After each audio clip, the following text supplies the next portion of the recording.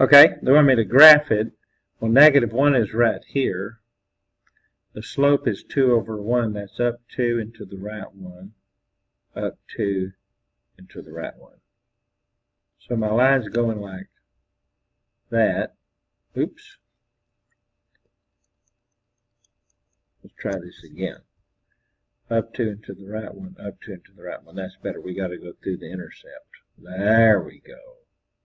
Okay, so it's the function. Okay, and what else did they want to know? The domain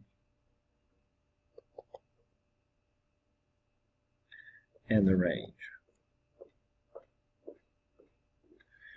Okay, both all the real numbers. And we'll be back.